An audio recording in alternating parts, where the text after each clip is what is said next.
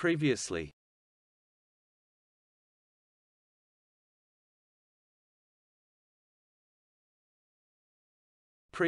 on Modern Money.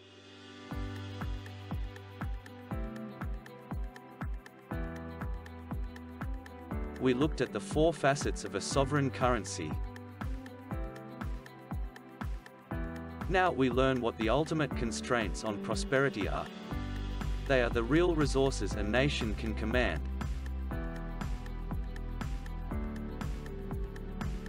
which includes the skills of its people and its natural resources. Solar power from the sun is an example of that.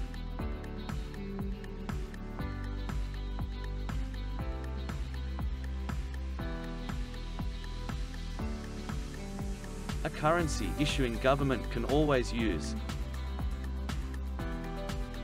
its currency issuing capacity to ensure that all available productive resources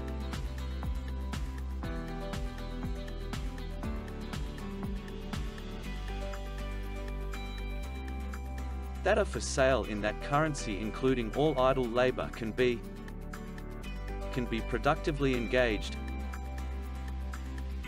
in producing goods and services.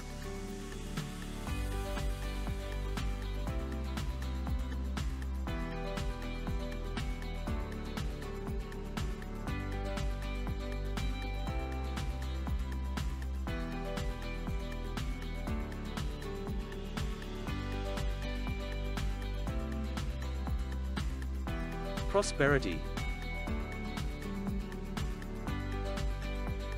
Productively deploying all resources is a necessary condition for prosperity. Modern Money Theory, MMT.